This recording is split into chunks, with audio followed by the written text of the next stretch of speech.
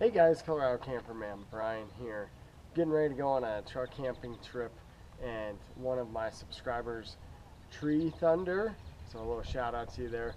He had requested I make a video on how I load my truck camper, so that's what I'm going to show you guys in the video here today.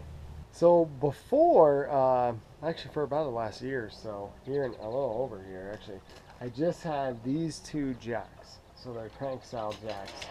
And what I would do was I found the center point of the camper so that when I would lift it up, it would sort of balance.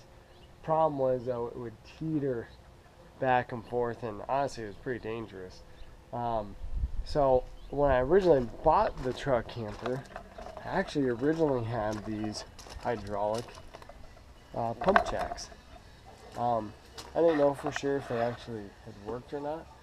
And my neighbor was going to help me unload the truck camper one day, and figured out that all they needed was just a little bit of fluid. So these babies work really nicely right now.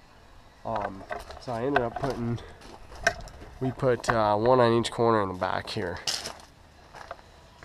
So I only had three. It only came with 3 of these hydraulic pump jacks, and then 2 of the crank jacks. So right now we just have the 2 crank jacks on the front, and then the 2 hydraulic pump jacks on the back here. So basically what I do when I get my truck camper ready to lift it on up, get all my jacks in position, I have cinder blocks all under all of them. I make sure they're basically set in the right place, and with the pump jacks there, they're already ready to go on blocks and stuff.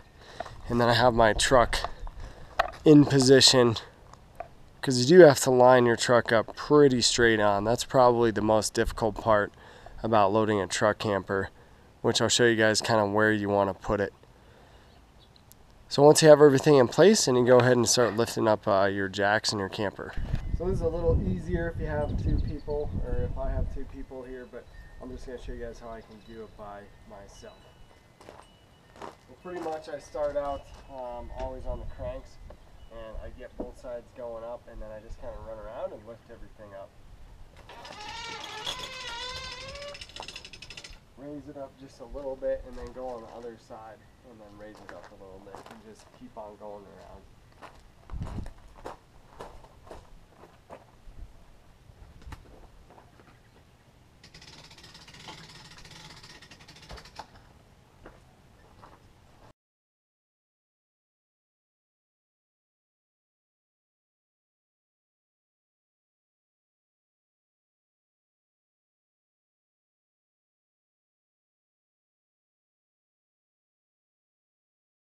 So if you look at the side shot, you can see the camper is raised high enough that the truck should slide right underneath it. Obviously I have to move all my blocks and timbers under there, which I'll do, but you got to get it high enough first. And if you take a look from the back here, you can see that the truck camper is higher than the bed. So now that we got the truck camper lifted up high enough, we're going to go ahead and remove the timbers and the cinder blocks from below, and then we're going to back the truck on up. Now one thing that's really important, as I mentioned before, you've got to make sure the bed of the truck lines up with the camper. As you can see, the camper is slanted one way and the truck is slanted the other. So we're going to have to try to line it up. The base of your camper, the bottom of it, is probably about 44 inches wider. That's about how big mine is, 44 or 46 I think. Between my wheel wells, it's 48 inches. So there's not really a big window of wiggle room there. So you got to be pretty dead on as far as coming back straight. So again, just to show you guys another view, you can see the camper is clearly more angled that way, and my truck is more angled that way. So we're going to go ahead and line the truck up so it's in line with the camper. One thing that also really helps is obviously you got to get in line, but you want to have a center point, a visual center point in your truck. Like I use this right here to try to line it up in the center point, which I have just in the dead center of those windows. You want to try to line the 2 up. Okay, when you're backing things up. So that just is kind of one tip, and one thing that I do is I make sure I kind of line my center point up. All right, we're gonna back this baby up.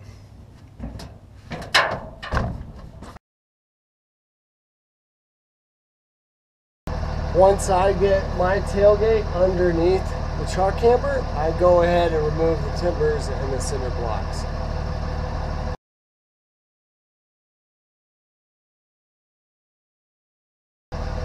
Alright, so the cinder blocks and the timbers are removed. You can see I'm still not straight, but my center point is good. So I'm just going to crank my wheel to the right, so my truck's back end goes in line with the camper here.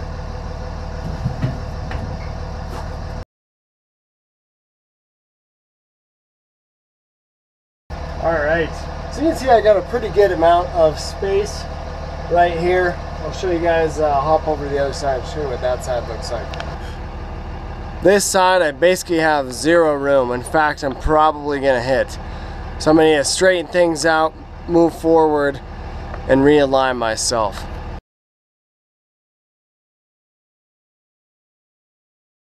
Alright, so we're doing much better here. We're still very close, but we're going to make it. It sounds like we did hit on the back though. I'm going to go ahead and lift the camper up a little bit more. As you can see right here, I just barely hit.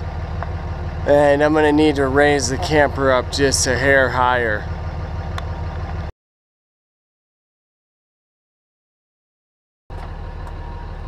And with that, I think we're good.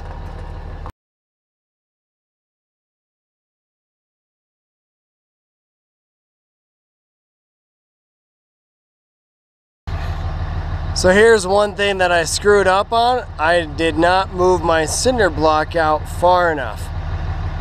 And so my tire is hitting the cinder block and I'm not all the way backed up yet. So I'm gonna have to drop the truck camper in the truck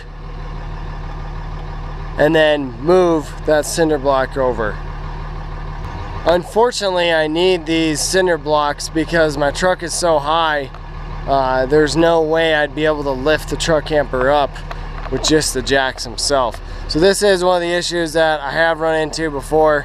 It's kind of a pain, but it only takes a couple minutes to fix it. Alright, so we got it realigned. Now we're just going to go ahead and back it on up. Back's lifted up high enough. We got the truck realigned. And we're just going to go ahead and bring it on home.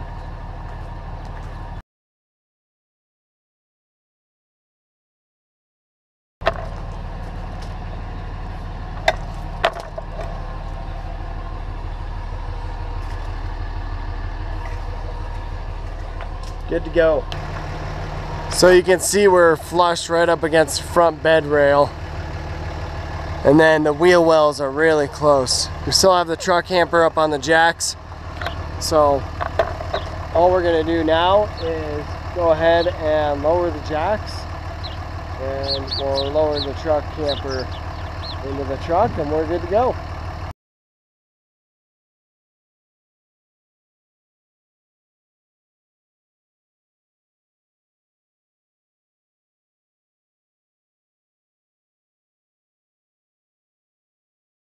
Now, since these hydraulic jacks are actually on the camper, we're going to go ahead and raise them on up and then lock them into place.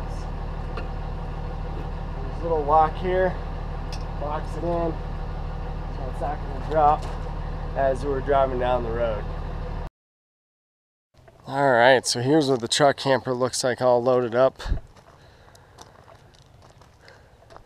And yeah, I'm gonna go ahead and get her all strapped down now.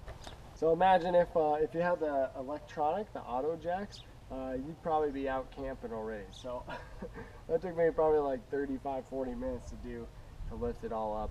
Now, it was by myself, so it's not terrible, but it certainly would be really nice if you do have the electronic jacks. That makes things a heck of a lot easier, saves you a lot of time. So on my truck camper, on each corner there's this eye bolt, and this is where I attach ratchet down. And then I just take the ratchet down from here and then I go somewhere underneath the frame. One thing that you want to make sure you do is that your tie down is towards the front of the truck. Because if you want your camper, well, you don't want your camper to move, but if it were to move, you want to make sure that it's going towards the front of the truck and not out the back of your truck and dumping somewhere on the highway. That almost happened to us actually when we first got the truck. One mistake we made is we put a couple sheets of plywood in the bed of the truck to raise the camper up, because these bed rails are taller than our old truck. So that was mistake number one. Mistake number two is the ratchet down was angled towards the back. So when the truck camper, when we were going uphill and we accelerated, it actually had slid back.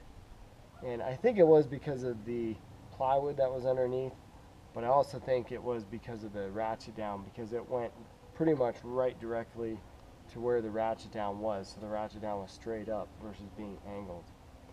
Luckily, we were only about 3.5 miles away from being home. So I turned around, slammed on the brakes, truck camper went back into place. We drove back home, lifted the camper up, took the boards out, and I screwed some 2x4s on the bottom just to raise the truck camper up. So we're good now, lesson learned. Good thing nothing bad happened, but learned from my mistake, because it could definitely be a costly one. If you use the same ratchet downs for every corner too, if you have a way of labeling them or making sure they use the same ones, then you barely have to adjust it at all. So that's what I do. That's one other tip.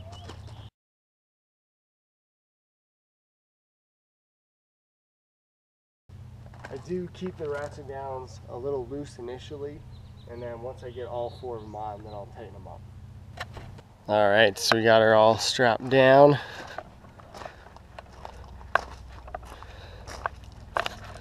This is a pretty neat little thing. My neighbor, he used to have a truck camper. He gave me this little hitch step, which is awesome. Takes up a heck of a lot less space than the other step that I had. There's that side. Alright, so that wraps up this video on how I load my truck camper. If you guys do have any questions about anything, or maybe I didn't go in as much detail as you would have liked, feel free to message me below. I'll also post a video for this trip here. I'll put a link in here. We're going to go do some snowboarding up at Copper Mountain for a few days. We're going to camp for 2 nights. We'll be up there 3 days, so we'll get 2 days of boarding in because we're leaving right now. It's like 6:30. So anyways, thank you guys for checking out the video here today. Please subscribe, and we'll see you later. There's TJ, Colorado camper man's dog. He just got a bath. TJ, come here. Oh, there he is. Oh, look at that TJ. Say hi, TJ. Hi. Good boy.